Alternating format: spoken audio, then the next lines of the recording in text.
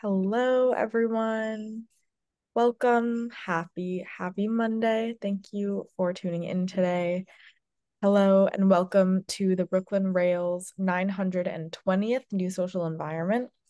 I'm Eleanor, a programs associate here at the Rail, and today I have the huge pleasure and privilege of being your MC for a conversation featuring Willa Nasatir and Ksenia M. Soboleva.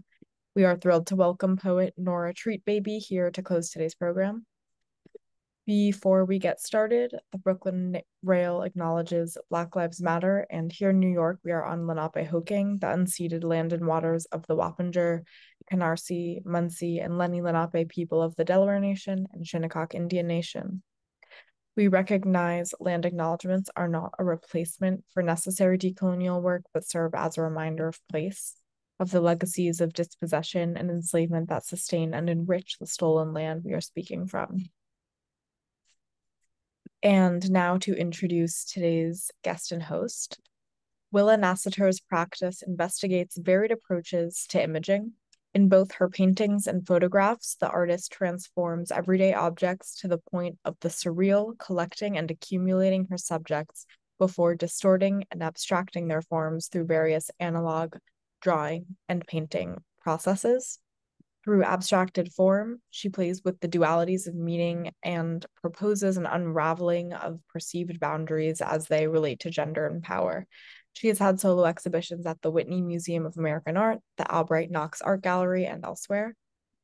And our host today, New York-based writer and art historian Dr. Ksenia M. Soboleva, specializes in queer art and culture. She holds a PhD from the Institute of Fine Arts at NYU, and her writings have appeared in the Brooklyn Rail, Bomb Magazine, and various other journals and exhibition catalogs. She has curated exhibitions at Candace Meany Gallery, La Mama, and Assembly Room. She is currently the Andrew W. Mellon Postdoctoral Fellow in Gender and LGBTQ+ History at the New York Historical Society. I'm so thrilled to have you both on the NSE today to discuss this amazing show. And with that, I will hand it off to you, Ksenia. Thank you. Thank you so much, Eleanor, and thank you to everyone at the Rail for making this possible. It's always a pleasure to host these. And thank you to Willa for joining me today, and congratulations on your beautiful show, which is both dynamic and soothing.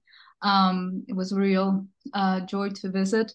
We can start the slideshow now and just move through, and maybe let's begin with the photographs, because the show features first a few photographs by Willa and then a new body of paintings.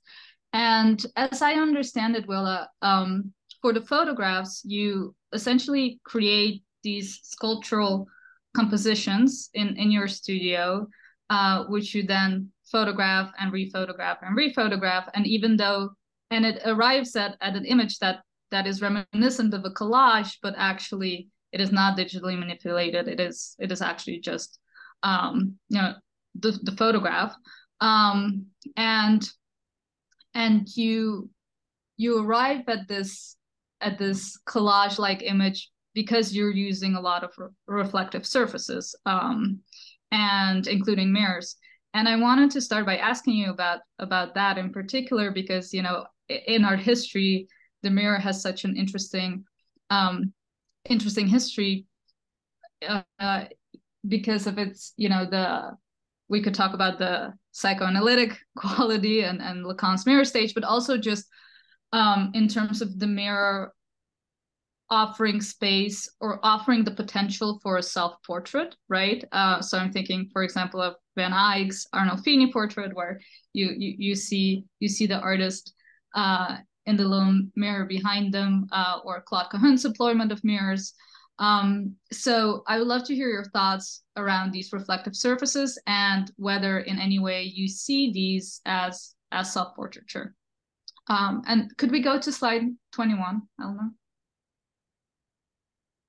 Yeah. It's a great place to start. Thank you so much, and thanks for having me, everybody.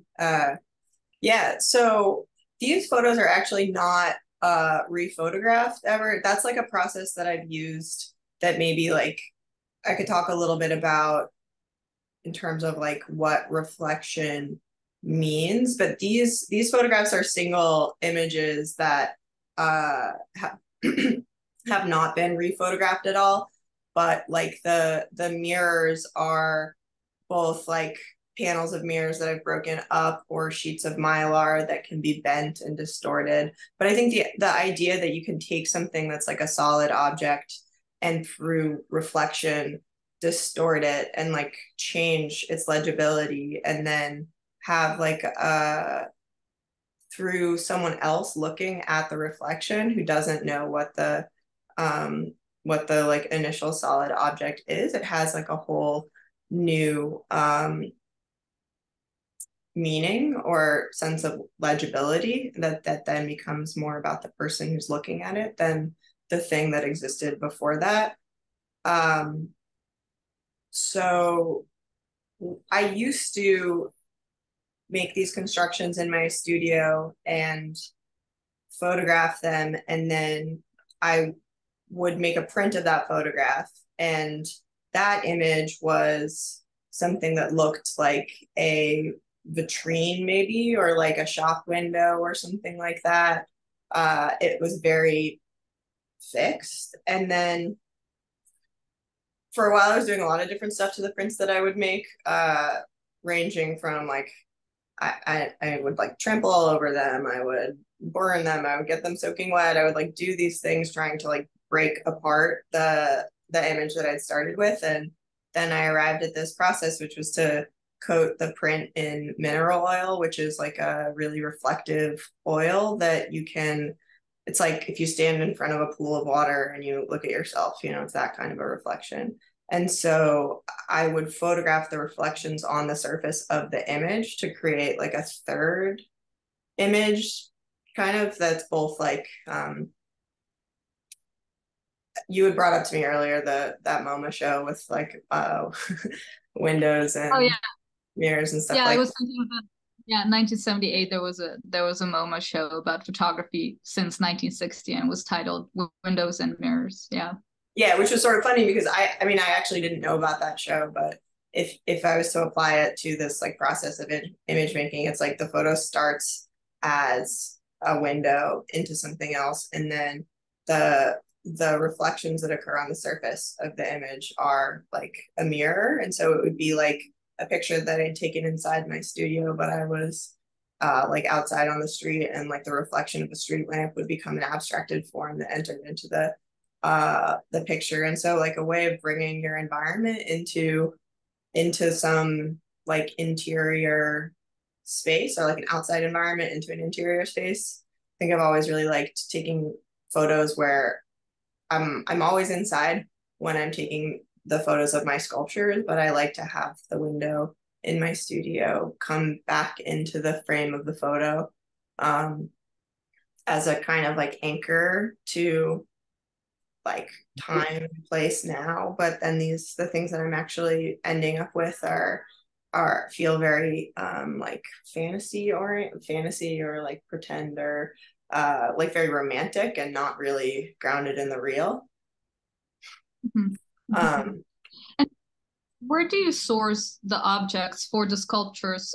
Do you ever specifically get something knowing that it will end up in a sculpture, or is it like a more unconscious process of it's just it's like walking down the street and being like, oh, like this is gonna go in the trunk of my car now.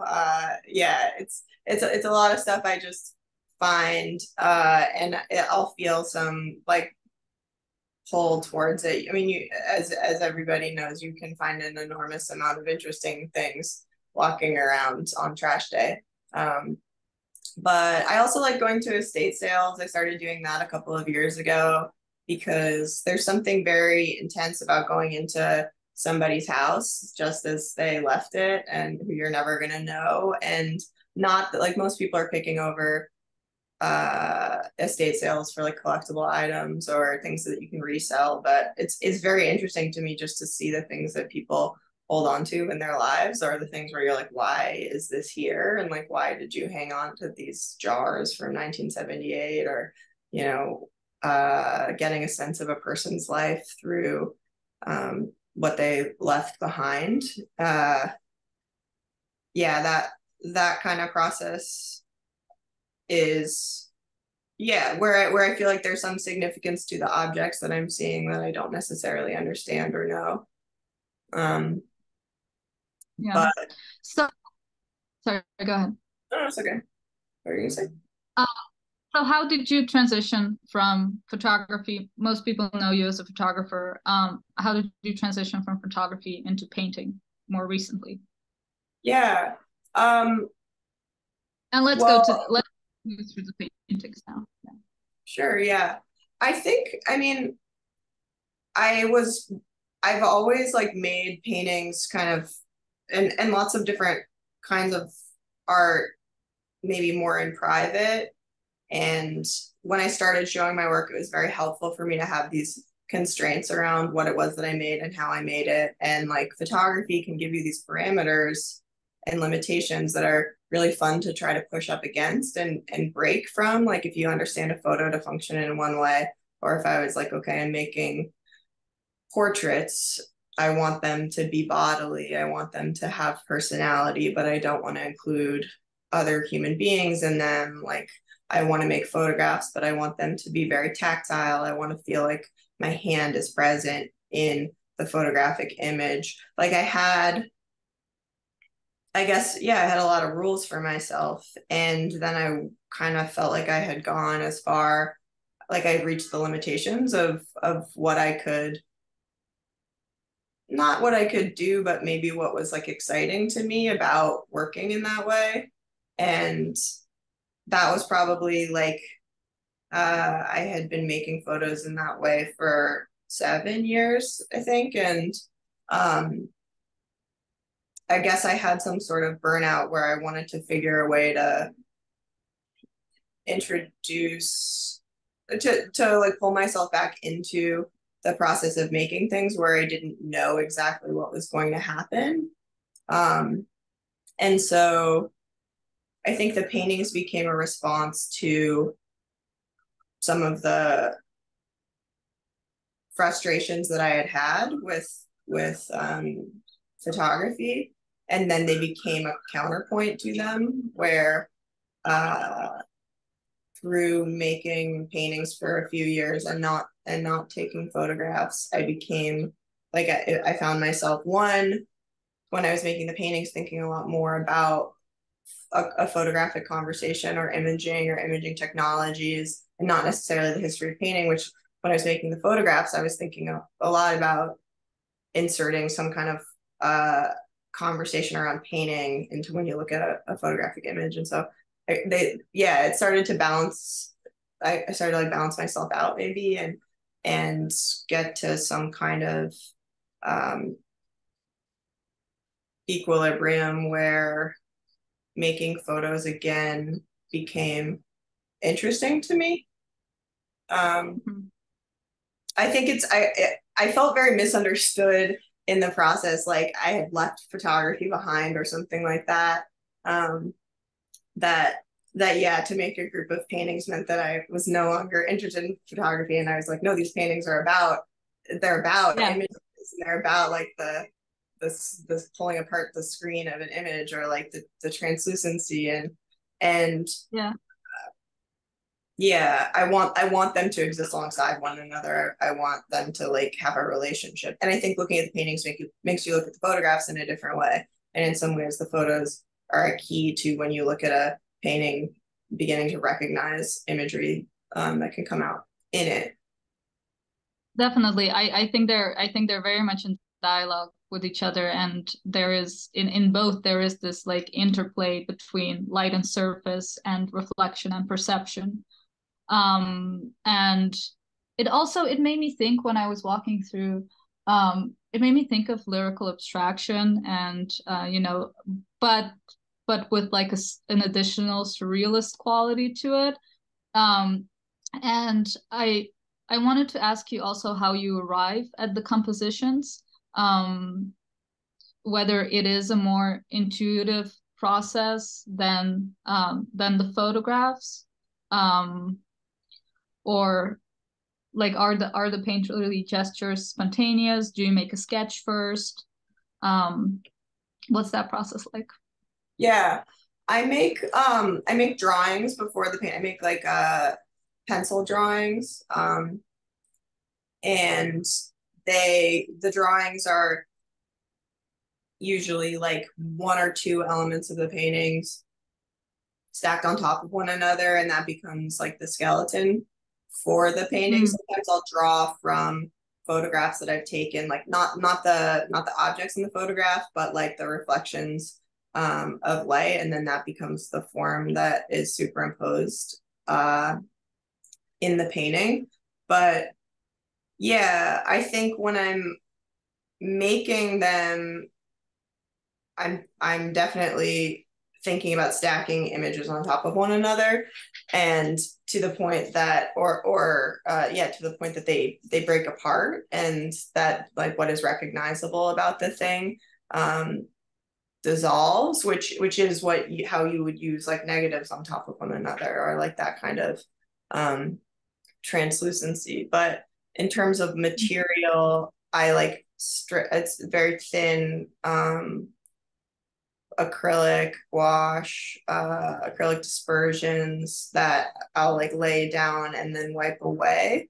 And so there's like traces of one form on top of the other, and then revisiting the painting a little while later where I can't recognize where it had started and where that's interesting, because that makes me think that again brings me back to surrealism, and artists like Max Ernst were employing this method called decalcomania, where they would press a surface like aluminum or against like the painted surface, and then that would leave a mark, and then they would paint on that basically, and it was all about the sort of spontaneous image, the uncontrolled image that arose versus the painted one.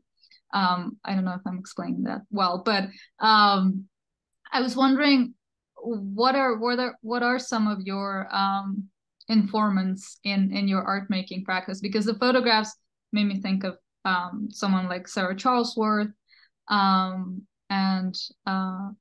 then the paintings, surrealism.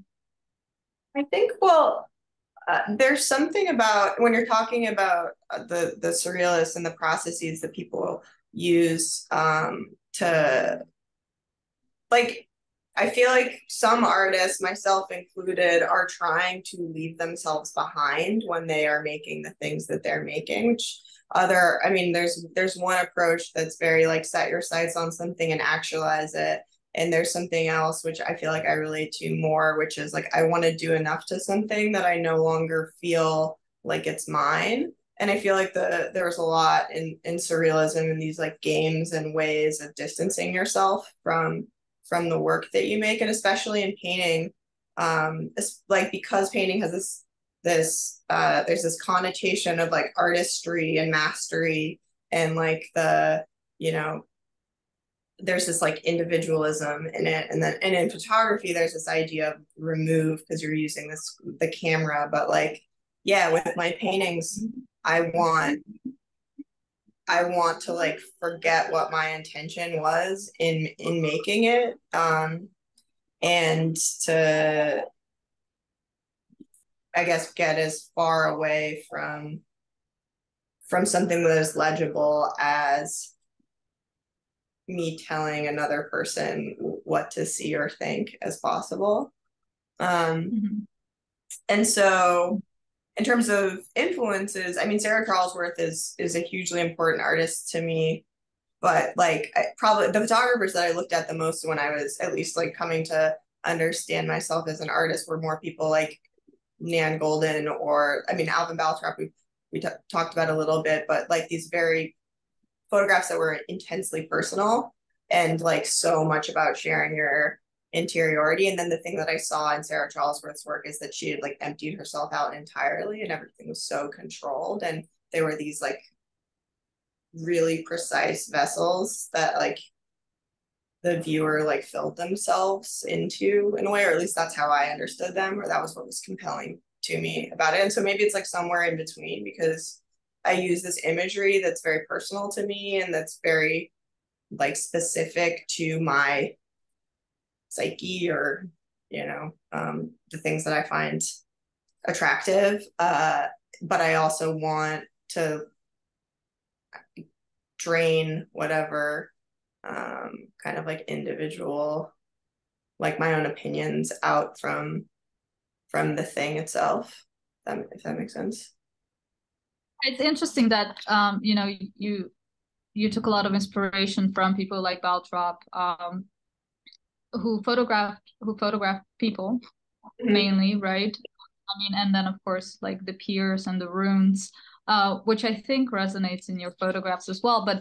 But and you started out photographing people, but then moved away from it and are now more interested in creating a presence that is not representational, right? You're sort of steering away from representing the body, because when a body is represented, we sort of rush to classify it, right? That's the great potential of queer abstraction.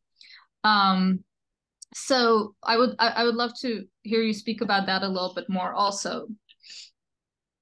Yeah. I think what I get excited by is, I am representing things in my paintings. They all come from images of objects or body parts, or like they come from a real thing. And then it's really exciting to me when people look at them and they recognize something else inside of them. Maybe like that kind of misidentification is what is most interesting to me. Maybe like earlier when we talked before, you were like, that I want to talk about that painting of the duck. It's a duck, right? And I was like, yeah, it's a duck. It's not a duck. But like the thing that happens, no, it's not a duck. But like I always do that. I say yes when people think that they see something in my paintings, because I feel like that's as important to the work, or like the fact of that you can make something and someone else can see something totally different inside of it, or that two people can be talking about the same painting and use completely different language to describe it. Like that kind of thing is interesting to me personally. I mean, yeah, when applied to other ideas in life, that sort of misidentification is maybe more satisfying to me than picking a demographic to represent and representing it well.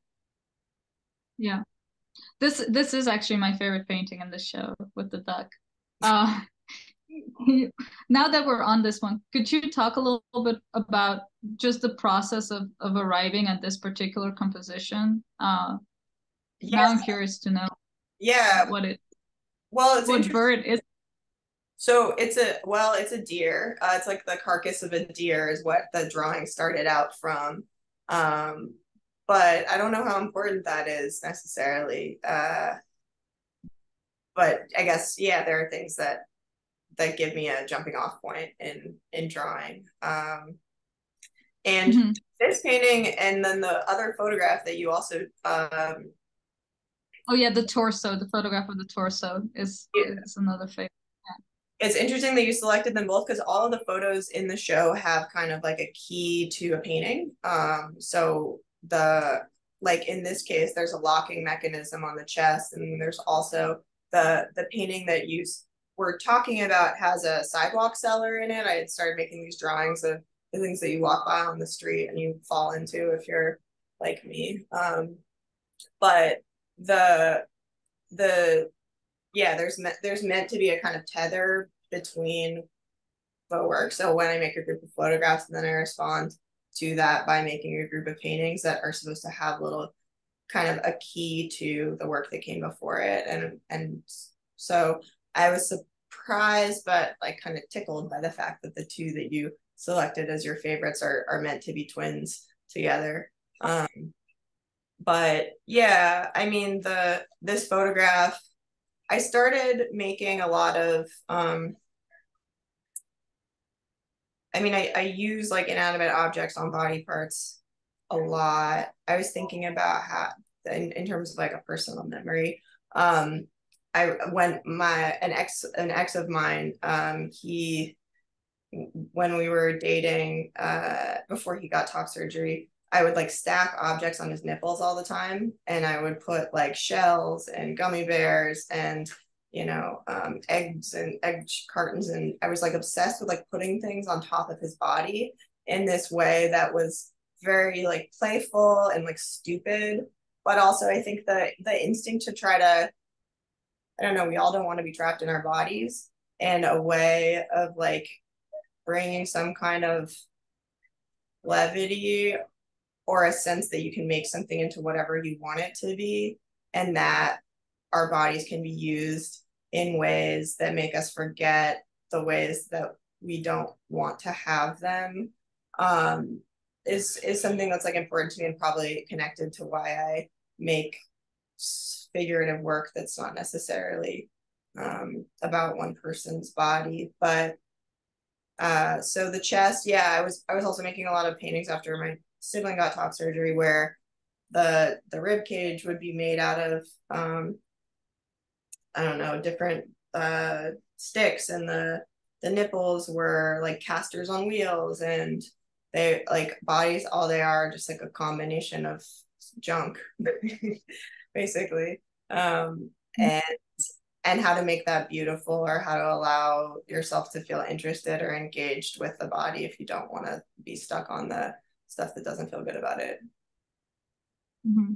Yeah, there is a inherent queerness to your work that is not that is not necessarily easily legible, but very much present. Yeah, I mean, I think it's legible to people for whom it's legible to. You know what I mean? Yeah.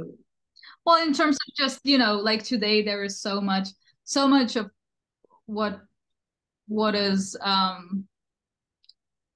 let's say advertised as queer art, is figurative painting, right? And like representing a community. And so it's interesting to think of other ways of representing a community that are not, traditionally representative, in the in the traditional outdated sense of the term.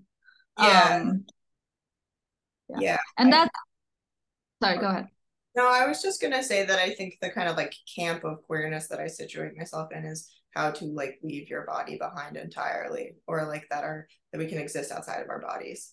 And that's not declarative in the, I mean, that's just me personally. But yeah, Well, or did you say? Yeah, go ahead. That's okay. I was going to say, which also makes me think of someone like Robert Rauschenberg and his combines, right? And representing the body through a bed, right? Or and also relates to this fragmented nature of being that you're working with as well, right? And queer identity as not taking this like fixed wholeness as a given, and instead, this is why I always say that collage is the most queer medium, because it's all about the shattering of identity and then putting it back together in a way that makes most sense to you. Yeah, absolutely. I mean, I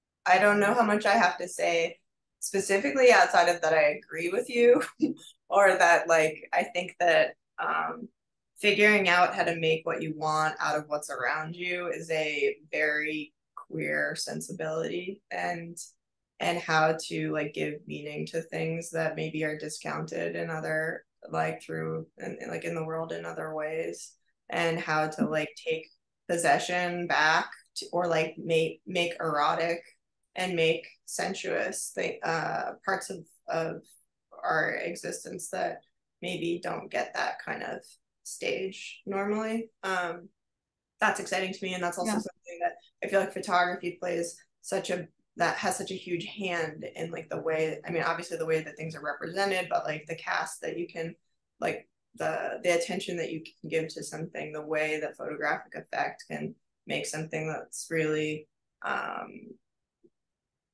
shoddily made have this meaning and presence and power. Yeah, I guess just I know that I can take a photo of something and make it have more power than it may to like the eye in the everyday. And similarly, I feel like with painting, I believe that there's a way to just totally annihilate or break apart the what we think of as an object's presence, and maybe like dissolve the edges of what something means when we see it in the world. Mm-hmm. Mm-hmm. It's interesting that you say edges, because I feel that one of the things in your painterly compositions is that the edges are very much there. You know, there is a certain outline to the forms that are constantly shape-shifting.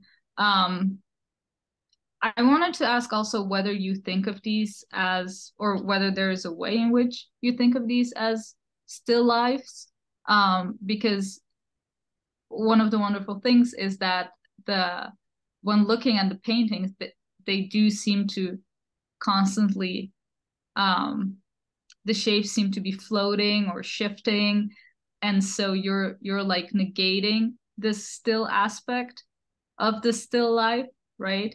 The forms are not fixed on the surface,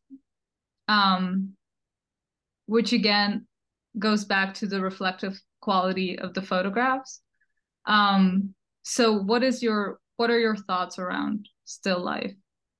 Yeah, I mean, I think, well, the thing that's interesting to me about still life is like the double meaning of what is depicted in still life. So like are historically that you know, these objects are keys to in like Renaissance paintings, or that you know, a fruit isn't just a fruit, it's something else entirely, or like the significance of objects maybe.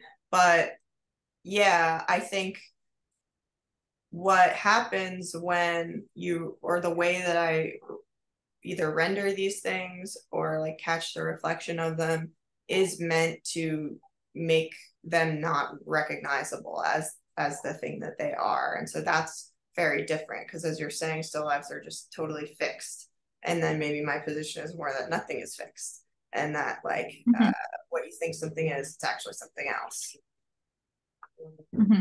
But how much metaphor is in your work? I feel like it's more metonym than metaphor, right? Like it's not that this thing means this other thing, it's just like, no, like your chest, it is that. Like this is also this. And so maybe that's why things get placed on top of one another, and are meant to be harmonized in such a way that they totally, there is like balance between two distinct objects or ideas. And then I'm curious about the role that color plays in these paintings as well.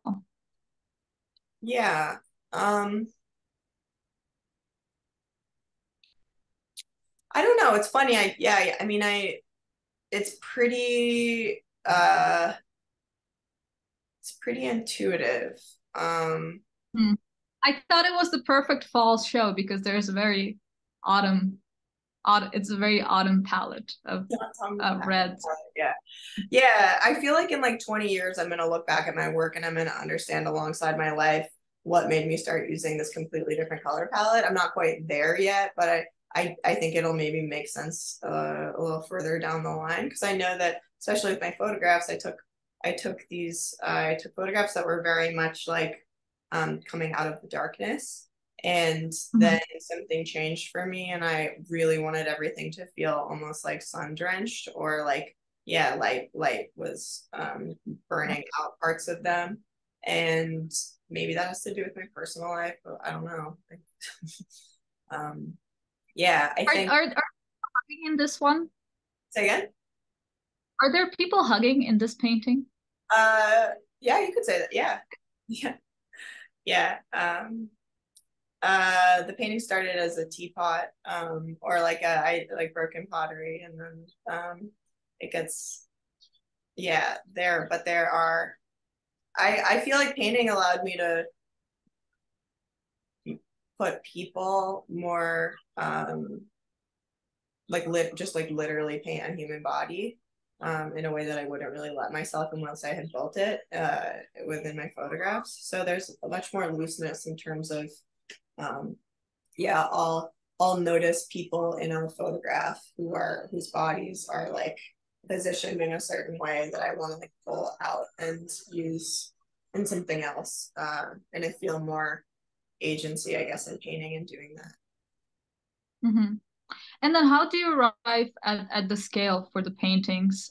Because they're pretty varied, but I noticed that the photographs are much smaller than the paintings, Yeah. which I know you've made very large photographs as well, but then in this particular exhibition, the photographs are quite small, and then the paintings are much larger. That is true. I think the scale is dependent on like the work itself. Like I wanted the original drawings that I made for the paintings, I wanted to be able to see how much, I guess, like what kind of textural qualities I could achieve with bigger gestures. So that's where the bigger ones came out of. And I think that the idea that there's something like good music, you have to be able to play it really quietly and it still sounds good, or something like that. I think that's can sometimes be true of scale and work, or the kind of work that I make, at least. Like I want to be able to make something that's small, that has the and also that is very big and can like hold its own or something like that, or has integrity in its form. But yeah, I don't feel like the scale is like this really, like that I have rules around scale necessarily. Mm-hmm. And do you envision, as you're continuing your practice, do you envision that you will maintain this dialogue? I know, I mean, of course, we can't predict things, but that you will maintain this dialogue between the photographs and the paintings, or do you think, are you playing around with moving into a body of work that is entirely painterly? I think that like even if I was to make photographs for like, I mean, if I was to make paintings for the next 20 years, they would probably be to some degree about my photographs. And I don't think that those things are ever mutually exclusive. Yeah. When it's the case with sorry, go ahead.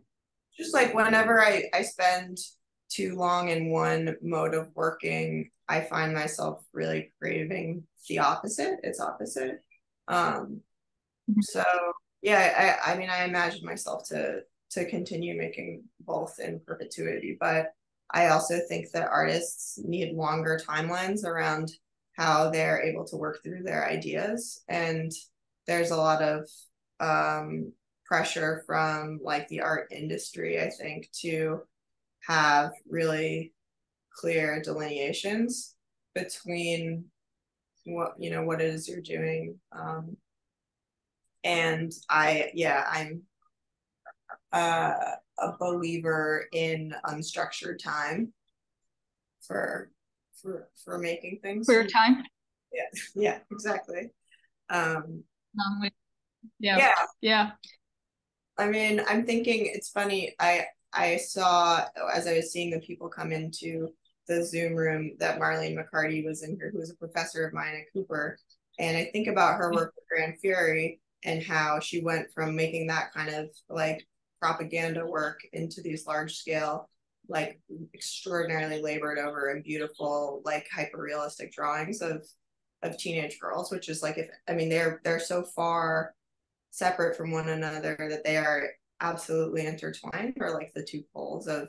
So I think making art like that is very that's how I understand things to work. Yes, absolutely. So you can do the other, so you can do the other, so you can do Yeah. the other.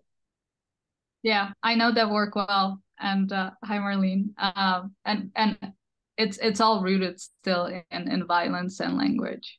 And I was thinking also, as you were talking, I was thinking of someone like Kathy Opie as well, who, you know, has never made paintings to my knowledge, but whose practice is entirely informed by painting. You know, you could say that her work is much more informed by a Holbein painting than it is perhaps by the history of photography, which is interesting too. Painting sells better than photography, I think. Well, you know,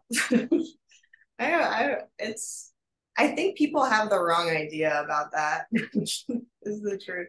But I do think that, I mean, or I don't know, I can talk about it from my own experience. But the thing I was going to say about Kathy Opie is like, especially with when you're making things and they're being considered in one canon, I feel like as an artist, I've always been like, no, I really, really want this work to be considered in this other, within this like other art historical context. And sometimes that can be a guide towards what you go towards next, maybe. Like that if you want, I mean, making photographs for so long that I was like, think about these like paintings. I was like, okay, now I'm gonna make paintings. And when I was making paintings, I was like, how can I get people to think about like imaging technologies or just like the image itself in an abstract painting. And yeah, if the thing that you're mentioning about the market is something that I think gets in the way of people following their instincts maybe, or sticking to doing something through the period that people are really confused as to why you're doing it. I know that I had a, I mean, I'm 33. I'm not very, I mean, I don't know, whatever that means, but like, We're the same. yeah, I really felt like the feeling of waiting for the outside world to begin to like engage with you about the conversation that you're having in your own head. I think as artists, you're always like years ahead of like how someone else is like seeing or thinking about your work, and being able to stick to doing it in one way when you're not really getting the feedback or being contextualized in the way that you might hope. Like I understand why it makes people stop doing things that they haven't done before. Yeah, absolutely. Since you mentioned Marlene, I have a selfish question that I'm just very eager to know. In your you know, in your education, being in New York, I believe you went to school, you went to Cooper Union, right? So studying art in New York as a younger queer person, what was it like to study with you know, a generation of queer people such as Marlene, who were, you know, just absolutely critical in the AIDS crisis and AIDS activism, and this like intergenerational intergenerational. I mean, when I look, it's funny. I mean, it was enormously exciting and probably made for at least me as a pretty annoying student. Like there's something about when people's work is resonant to like a young person, and like the ideas that they hold closest to their chest that they project onto the the teachers and professors probably in a way that maybe now I don't know. I mean, it's exciting. New York is such a it's like the richest place to understand, I don't know, in the US, like how to be politicized as an artist, and to think about making your work and how it can function in the world around you. But yeah, I think I was like exposed to an enormous amount that I see other people who receive art educations in other parts of the country don't have access to necessarily. And there was, yeah, I think that there was an emphasis on participating in some kind of art world while being a student that was really helpful to me. Like you're very encouraged to not study art, but like see it all the time and talk about it. But also people, the professors that I did have had there was no pressure to make things in the tradition of the medium that you were working in, or even to make things that looked, when you're in a sculpture class, you can bring in photographs. When you're in a Marlene's drawing class, I remember showing a lot of videos, and it didn't occur to me that I even had to stick to something, or that I think after the fact, when I understood how work gets contextualized in a market or something, I understand medium specificity and the way that artists can be slotted in as like a whatever. You are a painter, you are a sculptor, you are X, Y, and Z thing. Yeah. Yes, like at Yale. So I think no, not so much anymore. But I also wanted to ask you, and maybe that will be my last question, but I wanted to ask you about the digital, and perhaps we can go to the photographs again, because I know that you're very consciously steering away. You're not anti-digital, but you're steering away from making digital interventions to your photographs, at least in this case. I don't know if that's something that you have done in the past or not, but I would just love to hear your thoughts about the digital. Whenever I have to talk to my students about the digital, I feel kind of lost because I don't feel that I entirely understand it. So I guess the question is, what, in your opinion, what are the pearls and perils of the digital? Yeah, I mean, I think the reason I'm not like a technician, I don't feel that kind of draw towards photography in that way. And so digital is it hasn't called to me as like a tool, but I'm absolutely interested in the way that digital imaging functions, maybe in our world. Anything from, I've talked before about like watermarks, or which are, the stamp that goes on digital images like Getty images or something, which are like a proprietary tool to be like, this image comes from this place and it always has to come back to there, and you have to know forever who made it and who owns it. And like, that's totally fascinating to me. And I think about how to make something that functions in opposition to that. So like, how to superimpose over an image in such a way that it makes it authorless, or you can't tell where it comes from. I've talked a lot about like spirit photography as an influence, which I've been thinking about in recent. Spirit photography, to paraphrase, is like the spiritualists in the early 1900s. They created these there were photographers who would find people who were suffering or haunted or mentally ill, and they would drug the people and stage these portraits with like gauze coming out of their mouth or light leaks or things to demonstrate the spirit that is haunting them, and that they have been exorcised in some way through the process. And like it was a ritual that people consented to, but they also knew that when presented with the photograph on the other side, they felt like cured in some way, or like there was a visual articulation of some unrest inside of them. And like the way that photography can function in that way, where it's a setup, but also it still makes you feel something inside of you. Like you can think about FaceApp or something, these AI generation technologies where you can feed your face and turn yourself old or young or of a different gender.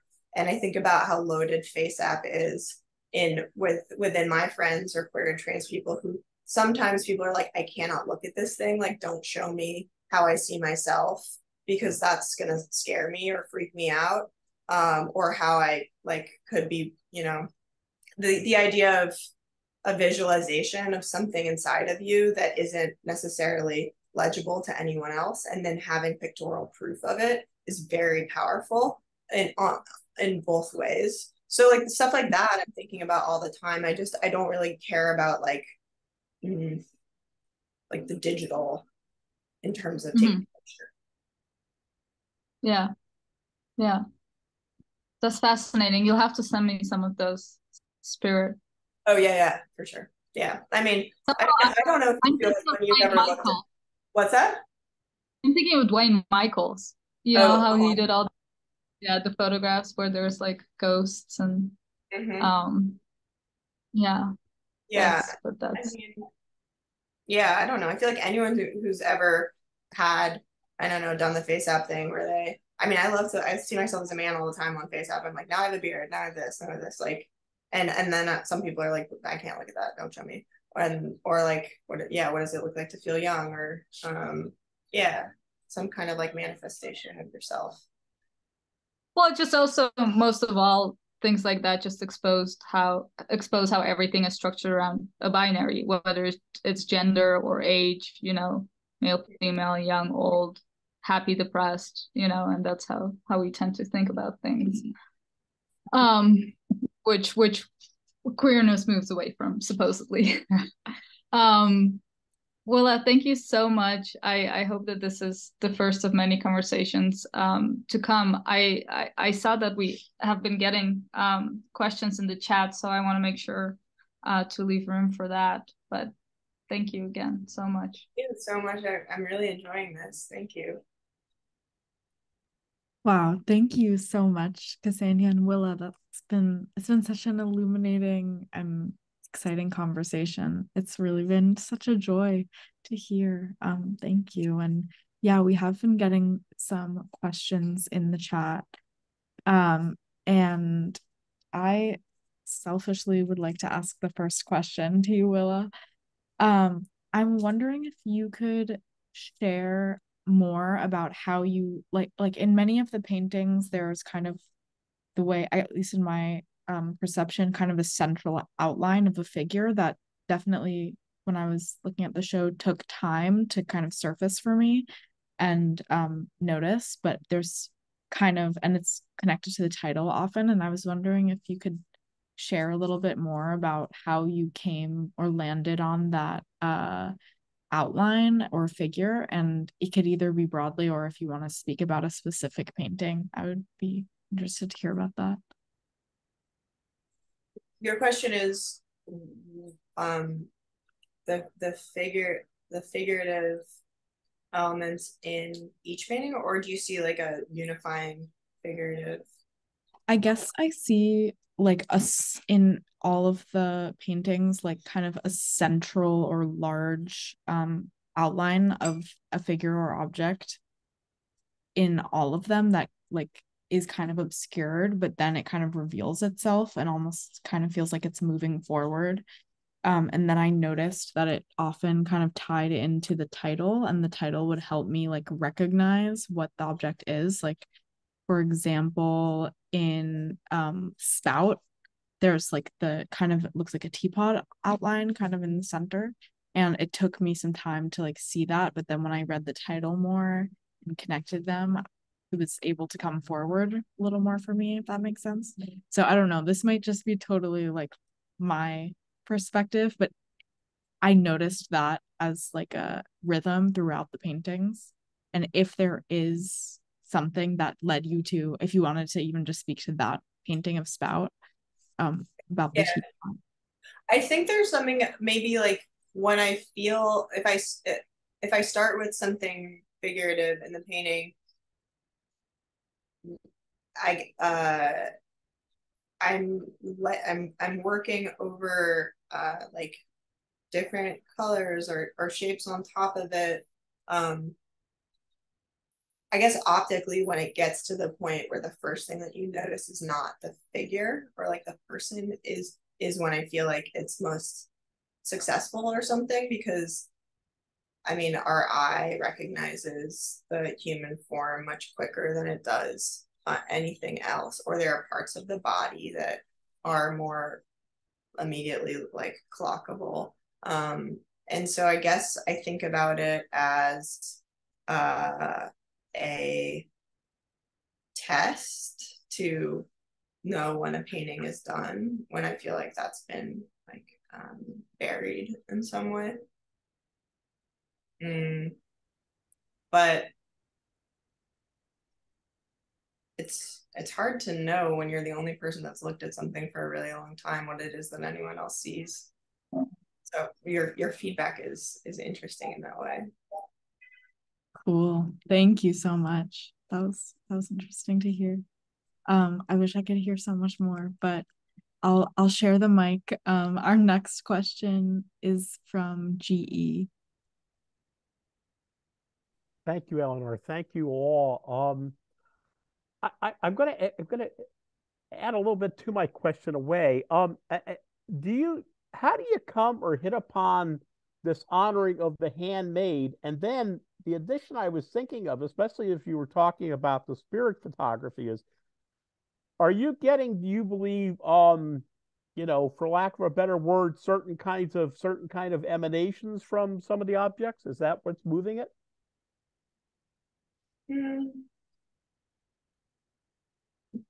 Like, do I think objects have personalities? Not necessarily, but maybe a vibe or a leftover decay of something that, I definitely think objects have vibes, or like we can give vibes to objects.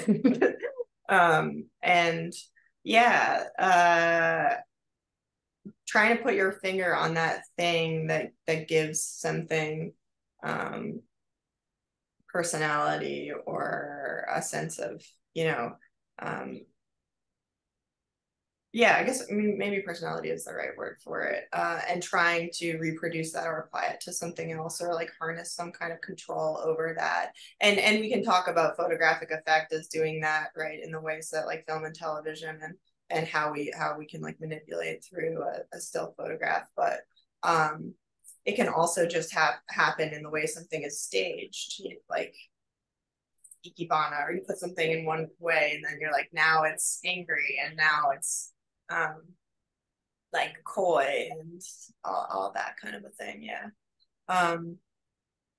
I think that in the same way that you can take the human body and you can remove like its aliveness, or you can make it sexless in some way, you can also put that onto the inanimate, or I like to try to do that. I think also that's where your work really does connect with someone like Alvin Baltrop and other queer photographers and artists that engaged with, the changing urban fabrics of New York City. I feel that your work also very much engages with that, with the fabrics of New York City as a city. Yeah. Yeah, it's the only place I've lived in my adult life, so I feel very much like it's present in my work, and yeah, and it's endlessly inspiring. It just is. I mean, it is. I'm sure everyone here feels that way. Wonderful. Thank you for that question, GE. Our next question today will be from Inez. Inez, I will give you the chance to unmute. Thank you. Very great conversation. My question is, can you deconstruct identity? So my experience of identity is, or body, related to the body, is that the body is the subject and the object. So as the object, we are perceived by others, or we perceive ourselves through concepts that have been given to us in our learning experience. So that's the objective. And there's so many concepts in the whole world that sometimes you could feel really crazy. Then there's the subjective, which is the wonderful things the body can do. The body can make a tomato garden, the body can make a painting, the body can just do so many things. So what would be your ideas about identity relating to subject and object?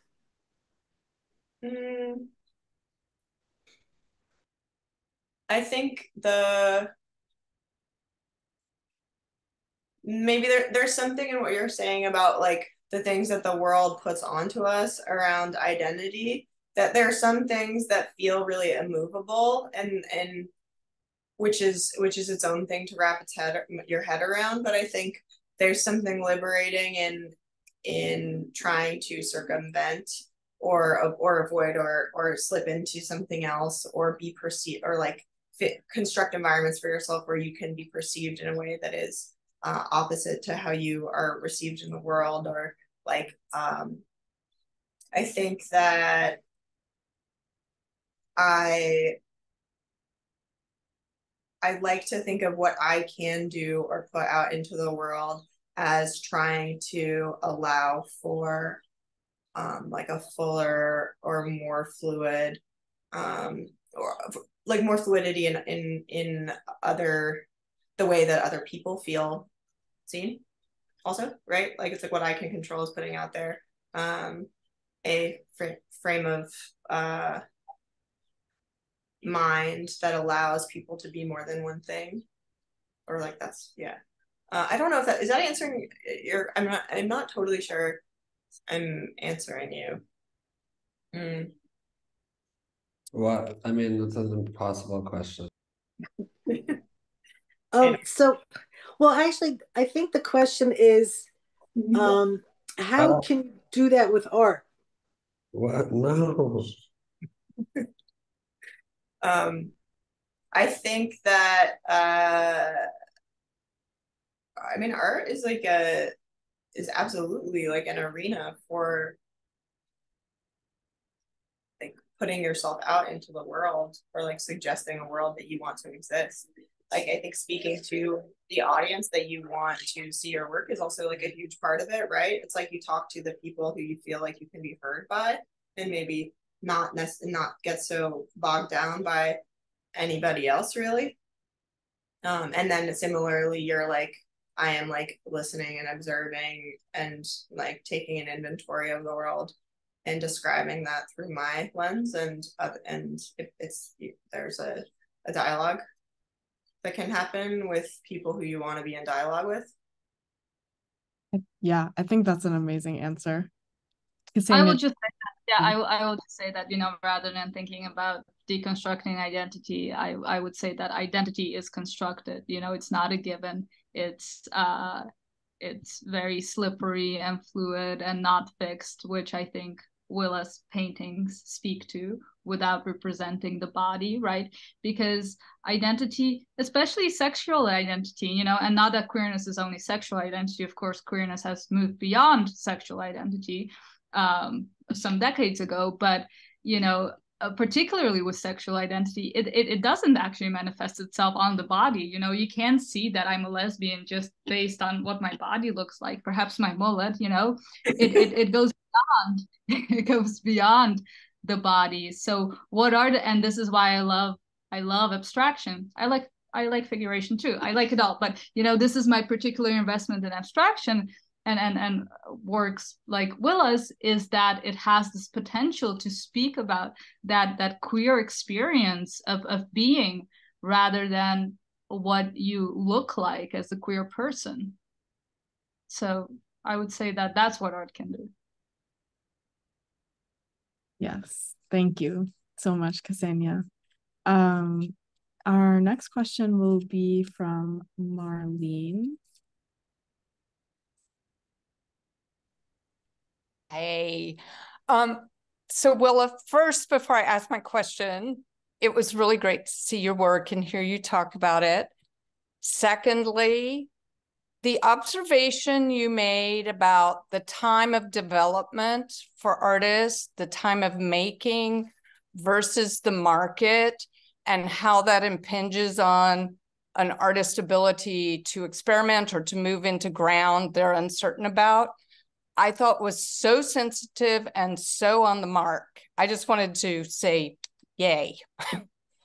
Now I'll ask my question. I have the simplest, most predictable question, which is, do we ever get to see the drawings? You can see the drawings. I think the drawing, yeah, absolutely. Do you exhibit them?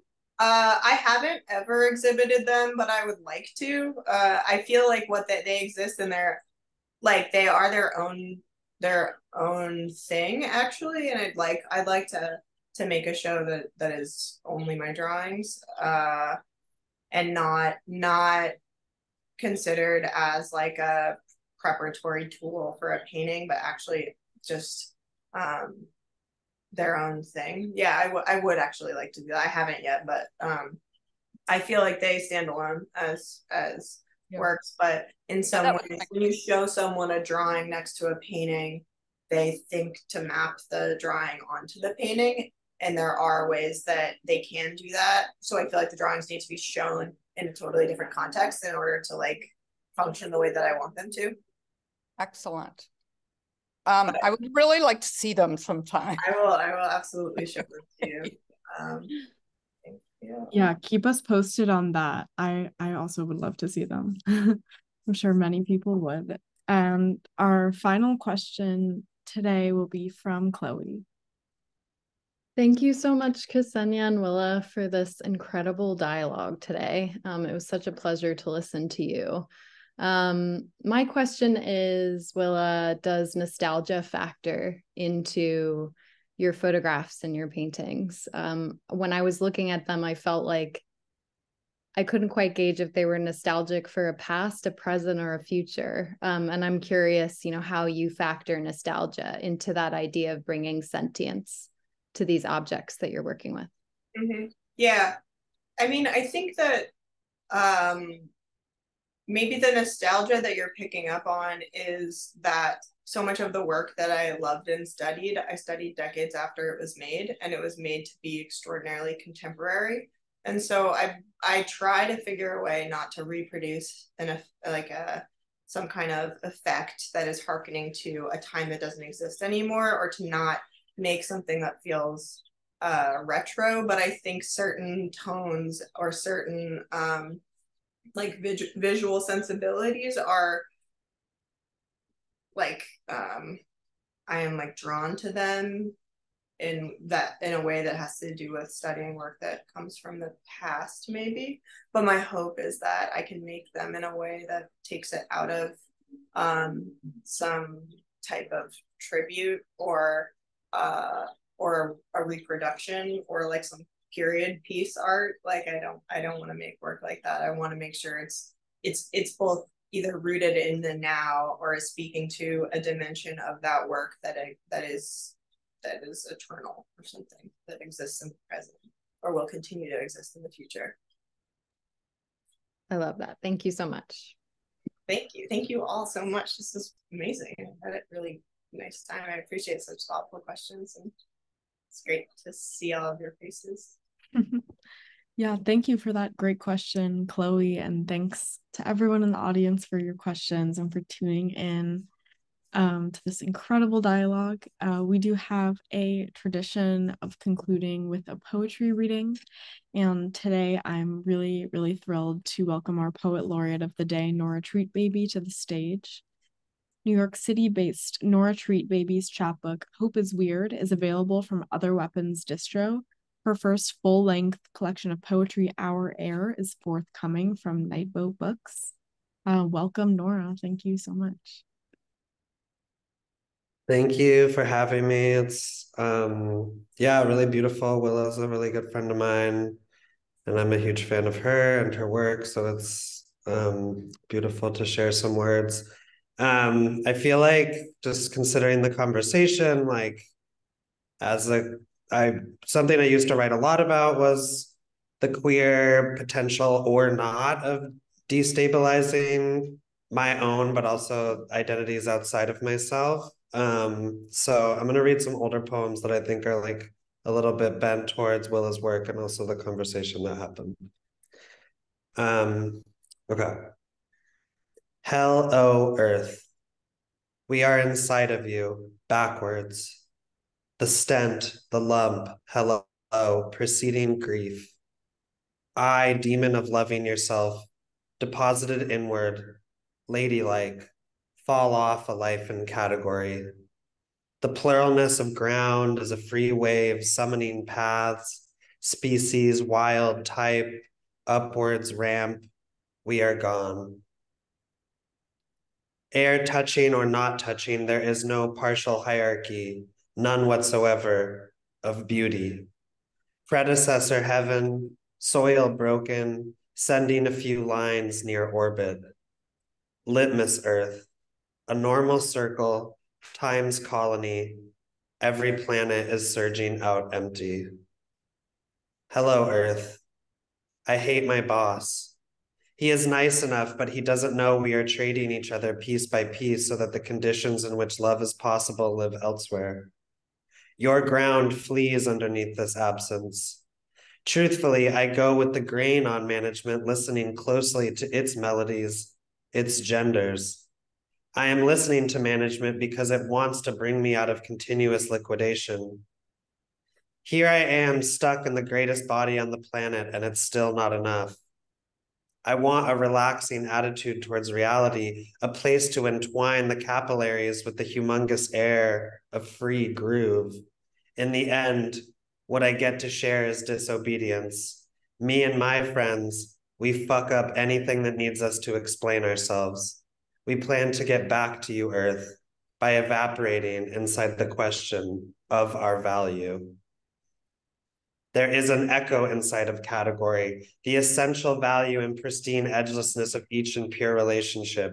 One is deposited by memory into the body of all things, yet I remain in skin for the sun. This is the aporia of a flexure that seizes modernity's movement. I am surplus creature. I can walk around the world and compare myself to the art. I can produce, quote, feel-good material. I can know myself through the dream synonym of statistical measurement. I can dissolve inside the room. I am allowed this. I can finger the breeze contingent that I'd stay at work in the development of ever new skin. But it is the most known quantity that each fever or river that enacts its murmuration as a gesture towards infinity creates a new center. Radiating away from, outward, dragging with newness, the field is opened by centripetal arrangement. Nothing is freed. Betweenness and everything. Category does not need to toil to world build the earth it commands. It is our own practice to look the objects of the universe in the eyes and lower them to the level of a name, every plant with its pronoun. Hello, Earth. I have driven to the edge of who I can be. I am also a sphere, and I am a woman. It's what they tell you when you tell them you are not.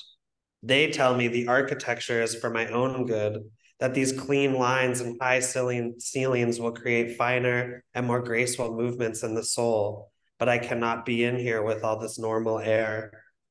The new government is signaling that the self is the lawman now. It's the norms that concern me, different slants pointed at the same object. I step out to consider why my transness doesn't feel like a bird at all. The norms change around me as I change. Is this proof there is no sound of sound? I am the type of woman that feels a strong connection to her body, the penalties and the perfection. In the end, to know oneself isn't any kind of freedom. If I unspooled you, Earth, I would see that it is lava's behavior that burns your surface to its form. Territory denies paddle towards not a world. Floating but prostrate, one single collapse, the prairie of velvetness, of extinction, my own grief shared is the new voter. Oncoming time, a temperature of mercy and machine, through, on top of, now. Swept environment, weeds. Weeds grow in night for sun's want of material conflict to a worsening surface. Terraqueous apocalypse nonetheless. One idea pinned to a wall, a secret tree gets free. Thank you. Nora, thank you so much. That was so stunning. It felt like an amazing extension of the conversation. I'm super grateful. Thank you. And thank you so much again to Ksenia and Willa for the beautiful, beautiful dialogue. And definitely go catch the show up for, I think, one more week about. until the 21st. So don't miss it at chapter. Thank you also to Nicole from chapter for helping us prepare for today.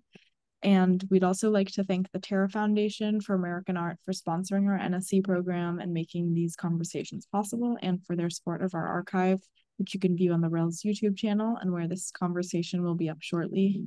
For the past 23 years, the Brooklyn Rail has provided a platform for arts, culture, and politics in our free monthly publication and public events like our daily NSE. Check the chat for a link to donate to support the work we do here at the Rail. And join us tomorrow at 1 p.m. for a conversation with the Rail's October Critics Page contributors, Rex Butler, Todd Cronin, Penny Florence, Joe Fife, WJT Mitchell, Joseph North, and Saul Ostro, hosted by guest critic Jeremy Gilbert Rolfe. We will conclude tomorrow with a reading by none other than our friend G.E. Schwartz. Cannot wait. Please do tune in tomorrow, and thank you all so much again for being here. You can turn on your microphone and say hello and goodbye as you leave. Thanks, everyone. Enjoy the rest of your day. Thank you. Thank you. Thanks, Willa. Thank you so much. Everyone. Thanks, Nora, for reading. Nora, that was Thanks, Willa. Thank you. Yeah. Thank you, Willa.